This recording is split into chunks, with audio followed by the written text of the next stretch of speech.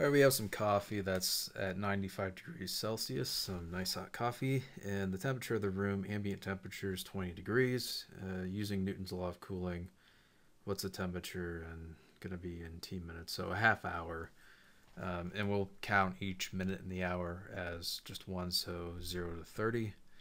So what we have here, temperature of the average is going to be equal to 1 over 30 minus 0, so it's just 1 over 30. And then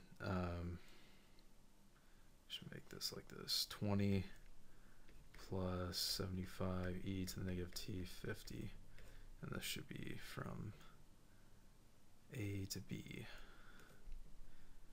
So what ends up happening here is we integrate this, we get 1 over 30 from 20t, and I think this should be minus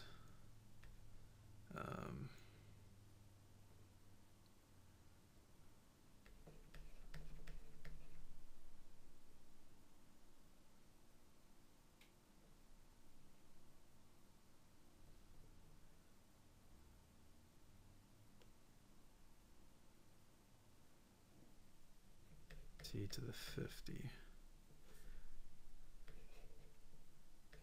0 to 30. So what we end up with is, actually I think it's plus, we end up with is 1 over 30, so we get 600.